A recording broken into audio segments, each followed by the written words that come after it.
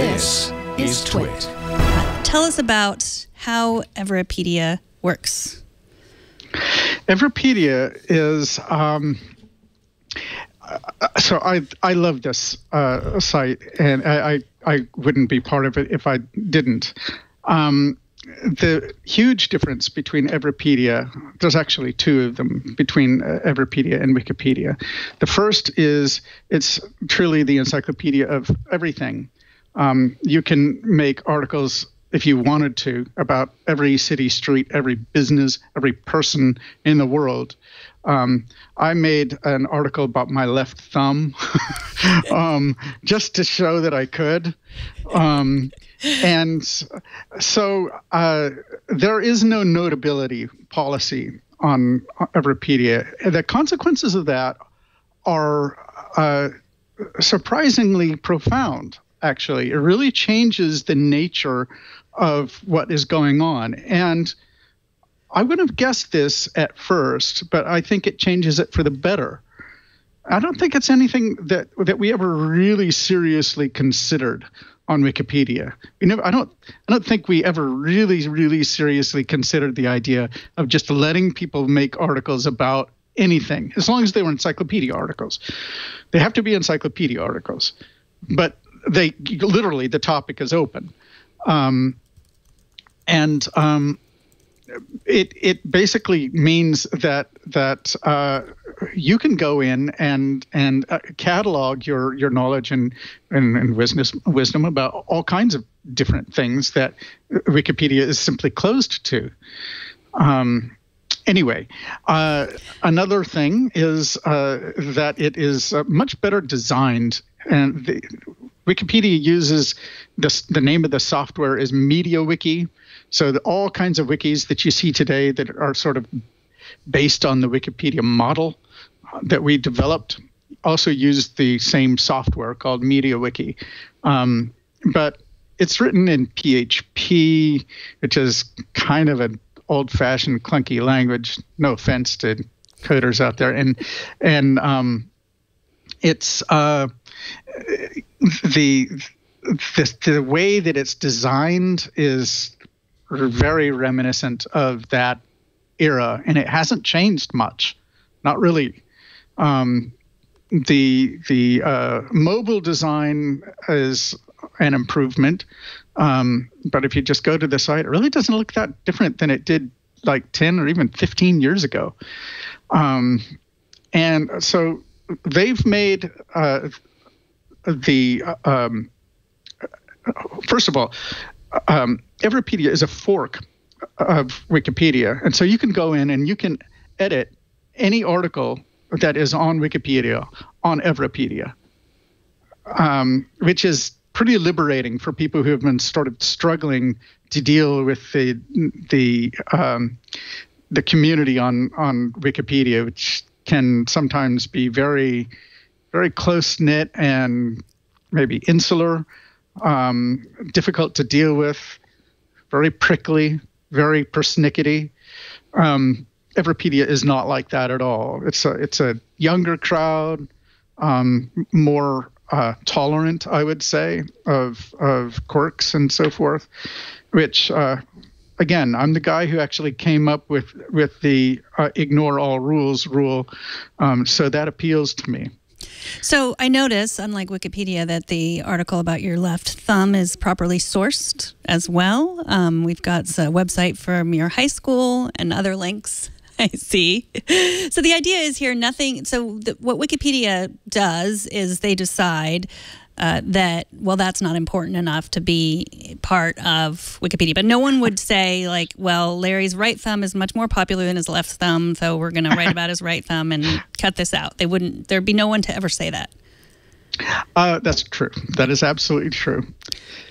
Now, that isn't all. Okay. I'm just giving you the news about how Everipedia has set itself up, what its niche has been up until just the last couple of months. Yeah, well, this is a big one. I mean, that's been something. I mean, because I have a Wikipedia page that someone created at some point when I was on Tech TV, the cable TV station, and then I had 3 kids and disappeared for about a decade. And whereas my coworkers' Wikipedia pages were taken down because they weren't seen as important, mine was completely ignored because I was nowhere. And now it's still up there. I also have an Everipedia page. Yes.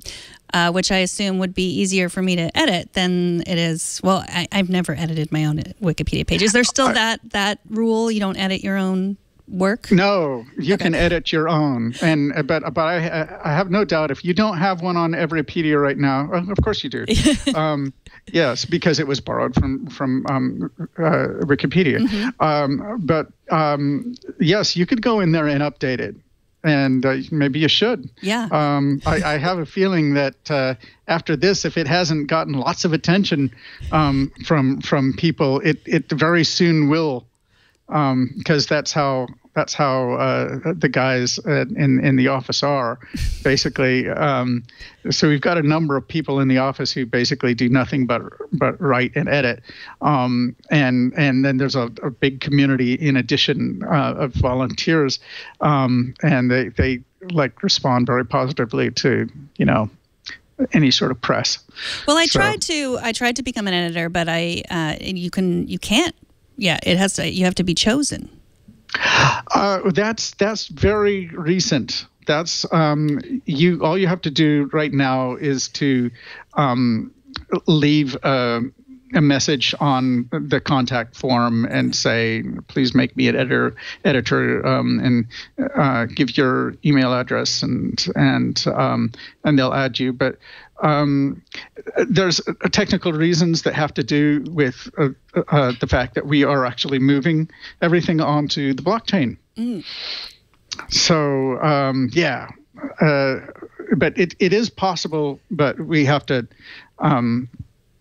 do it this way for a few weeks. But that's going to change pretty soon. So anyone it'll change back. So anyone at some point can write anything about anything. What are the other big differences? Well, I think there's another one that I'll mention before I get into the blockchain stuff, and that is that the guys and gals who are paid or who some of them haven't been paid at all. They've been paid in equity, and that it's their labor of love. They put in hours and hours writing on stuff, and Mahmoud is the leader of this, and I think he and some others are really setting the tone for Everipedia, and it's much more hip, it's much cooler, it's more thug, as they say. I don't understand this new, kids these days.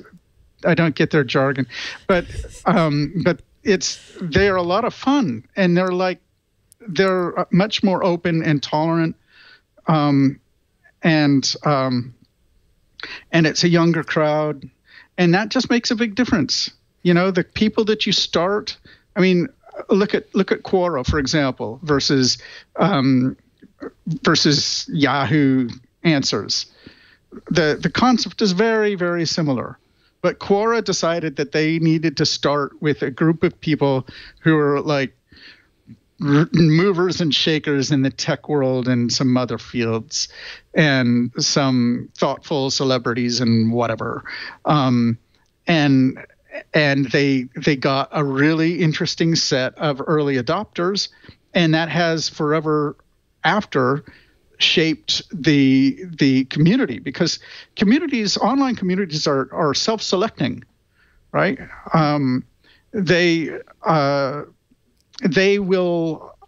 People will join a community if they like how it looks. They'll stay with the community if they like the people that they interact with there and the policies that they're working under. And if they don't like it, they don't try to change them. They just leave. And so online communities tend to be relatively stable that way.